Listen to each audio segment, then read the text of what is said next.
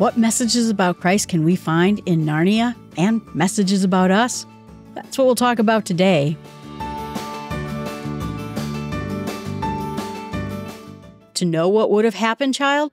No, nobody has ever told that. But anyone can find out what will happen. Aslan talking to Lucy.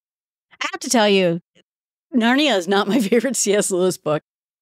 I enjoy watching it every time there's something to watch. I've seen all the movies and all the streaming. I have the audiobooks that are dramatized. It's always fascinating.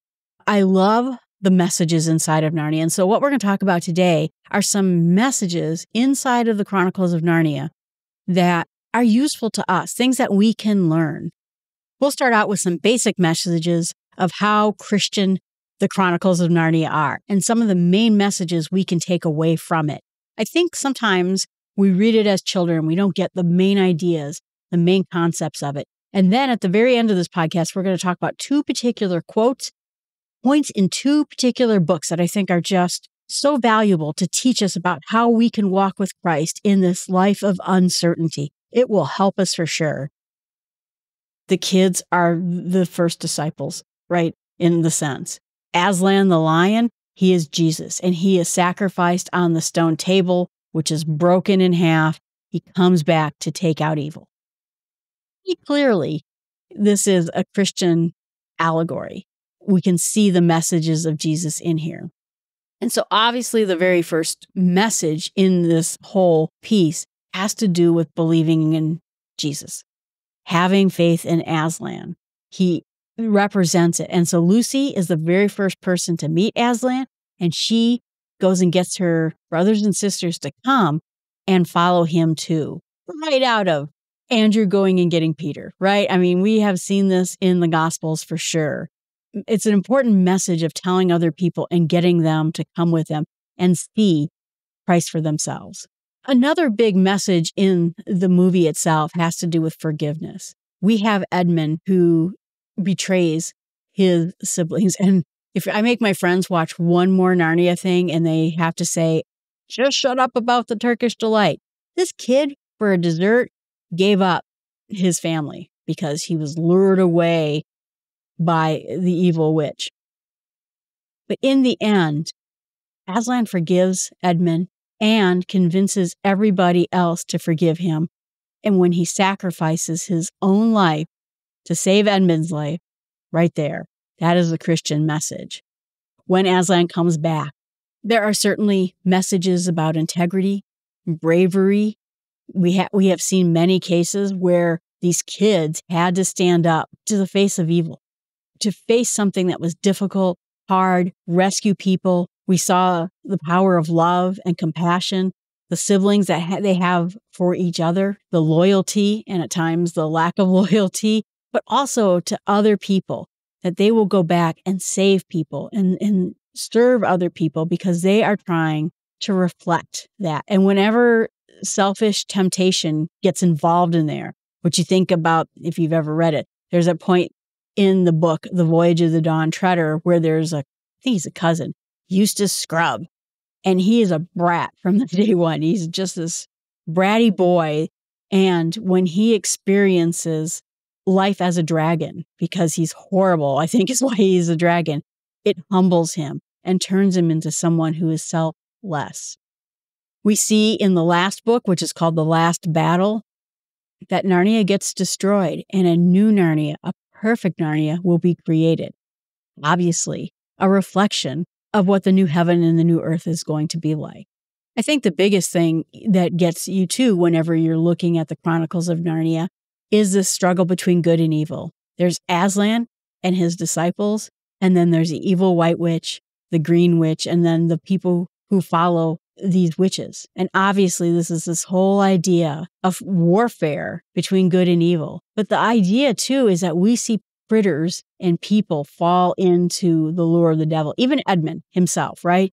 Good kid, part of the siblings in there. People get lured away for many different purposes. And it's lies. It's the lies of evil. And even Edmund in his Turkish delight, he was lied to about not being important enough, not being the leader of the family, being bossed around by his siblings. That was just That was just outright devilry stuff right there. And it all culminates then in forgiveness and redemption for Edmund and for other people. So you can see this is truly a very Christian message. And when I look at the books, you see the creation of Narnia as Aslan sings all of existence into the world. Lion and the Witch and the Wardrobe is the crucifixion and the resurrection. Prince Caspian is restoring the religion after corruption took over things. The Boy and His Horse is talking about conversion of someone who was against Aslan.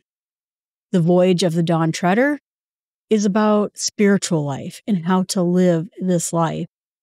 The Silver Chair talks about this war with the powers of darkness. And of course, the last battle is the final fight with the Antichrist, who is the ape. The end of the world and the last judgment. C.S. Lewis himself was an expert about allegory and wrote fiction books and maybe some things you never heard of. But he was in a bid to try to write this children's story. And even I have cousins who in 8th grade Jewish school wrote their final papers on The Lion, the Witch, and the Wardrobe. I wonder if they knew this was a Christian allegory. It can reach people because of taking complex ideas and making them more visceral to our lives in this kind of fantasy realm.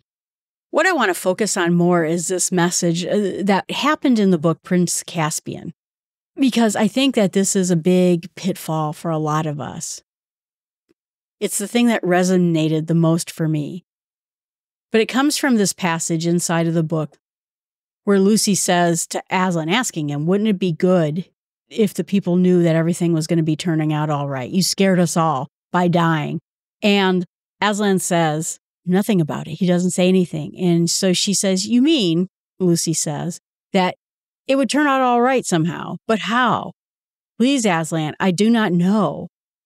And then Aslan says, to know what would have happened, child. No, nobody has ever told that. Oh, dear.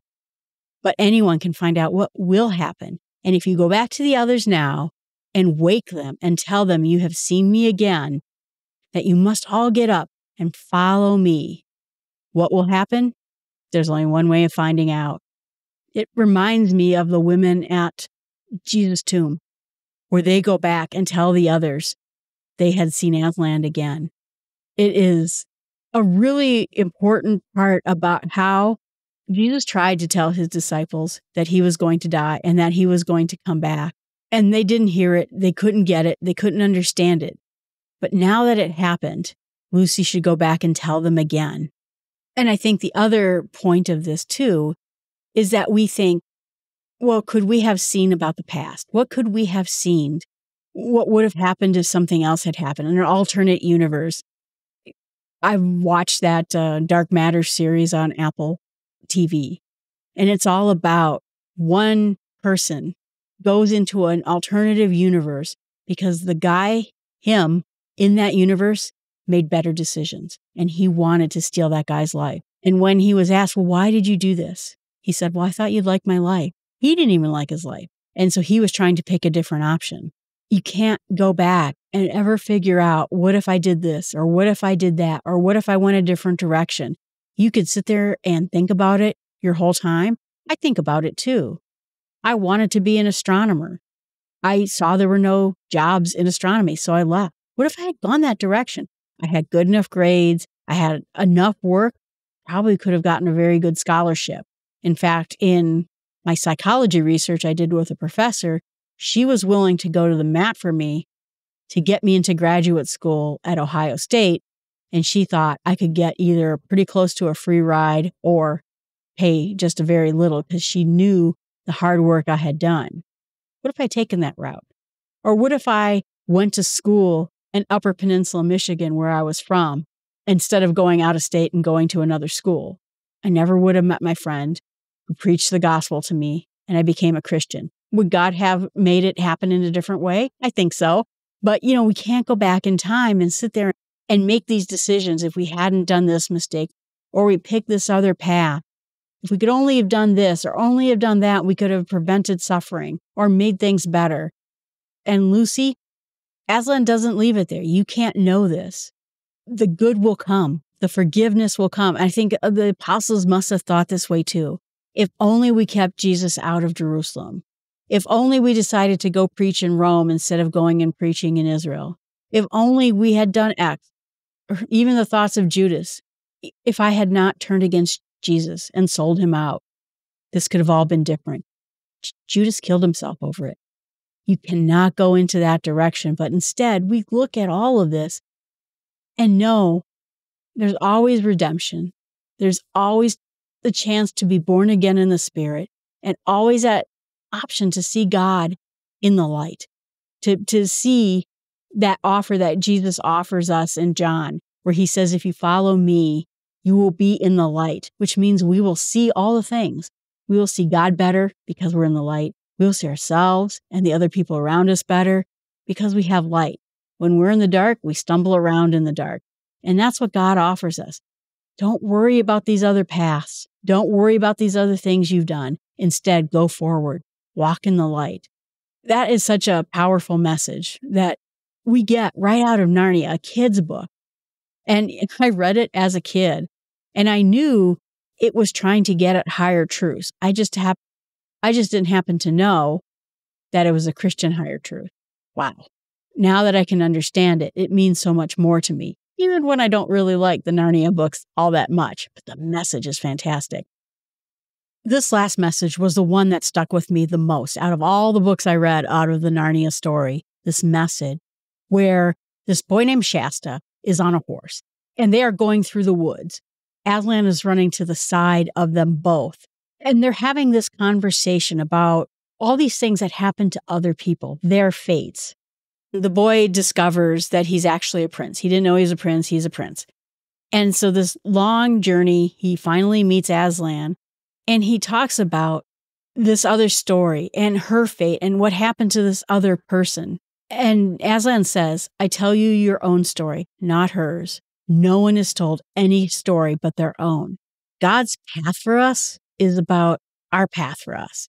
And we should focus on that path of us following Jesus. We shouldn't look around and see how other people follow Jesus. It means that we all have our own journey. We have our own directions, and we have to have faith in God. When we're following the light in the desert, as the Exodus, Hebrews followed the pillar of light, everybody has their own story too. They have their own pluses and minuses. They have their own experiences, struggles. We shouldn't go around judging them, intruding on them. I think because we get jealous. We get so jealous of other people because we look at that other person and say, how come I had such a hard life? I grew up in poverty. I had an alcoholic father. These horrible things happened to me. But I see other people, like my friend Em, who grew up in a great family, a loving family, and had support from her family. You could get jealous. You could get envious. You could get bitter if you just sit there and you look at that other person's life and say, why couldn't I have had that life? Why couldn't I have the happy family? Why did I have to go through this other kind of family? I'm sure it happens all the time to everybody because we look at people and say, well, that person's rich, or that person's happy, or that person never experienced a health crisis. And we could go on all day long, sitting there and comparing ourselves, comparing what we have, what we don't have, what they have, being jealous about it. This message of just understanding we only know our own story. Nobody has told another story but their own. He can't go into the reasons why this person was rich, because that's their own story. And they will have, I can assure you, their own great moments, their own pitfalls, even in the wealth of life, not just money, but great families or great circumstances or perfect health or perfect teeth or gorgeous looks. Whatever it is you think that you wish you had that you don't have, they have their own story. They have their own sins. They have their own struggles. They have their own tears. You do too. And you have to focus on your own story. That is something I think we can all think about a lot, is to not get caught up in other people's lives, to not get envious and jealous of other people's lives, and understand their struggles are hard, even as ours are hard. And we shouldn't go around comparing our lives with other people. God has a path for us. God knows us by name. And all we have to do is follow him, follow in his life, and believe in him. And we all get to rejoice in that same place together, regardless of the path that we get there through.